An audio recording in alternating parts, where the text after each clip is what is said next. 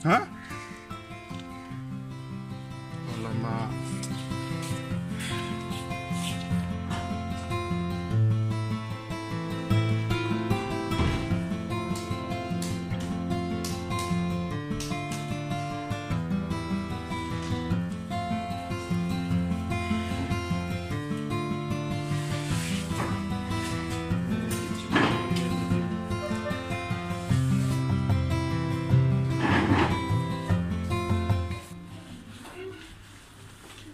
Manalah boleh tinggi sangat bil ni. Aduh. Kita tengoklah bil online macam mana. Masa tinggi sangat bulan Mei ni. Ini kena check balik lah kat sini macam mana boleh tinggi sangat. Kena check dekat sistem smart system ni. 15-16 Mei.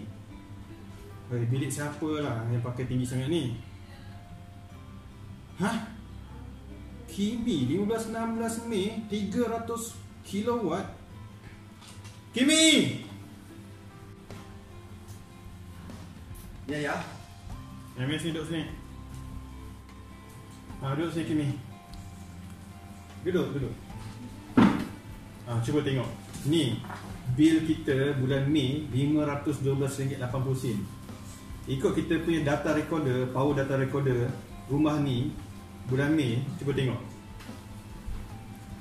Nampak tak? 300 kilowatt je daripada bilik Kimi ni. 2 hari 15-16 Mei ni. Ini charge handphone je. Charge handphone tak akan sampai 300 kilowatt. Macam mana tu? Tutup aircon kat sini. Ya Allah, tutup aircon. Aircon lah ni jawapannya. 2 hari aircon tak tutup sampai boleh 300 kilowatt. Lupa tutup lah ni. Takkan nak boleh yang tipu kot. Bulan 6 make sure tak Kimi jaga aircon tu jangan macam pakai dengan berleluasa sangat. Okay? Jadi bulan Jun ayah akan tengok. Kita nak kena tengok sama ada turun ke tak. Kita kena pastikan semua turun. Faham? Ya, saya sampai. Ni sini.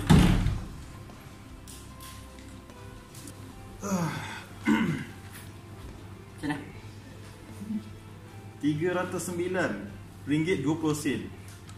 Improvement yang banyak ni. So kalau boleh kita target next month. Sekarang kan bulan Jun kan. Yang hari tu bulan Mei tu yang tinggi. Bulan Jun dah 309. Kalau boleh bulan Julai kita dapat bawah 300 lah. Okay. So Kimi buat apa sampai kita boleh punya bil boleh turun ni? Kimi buat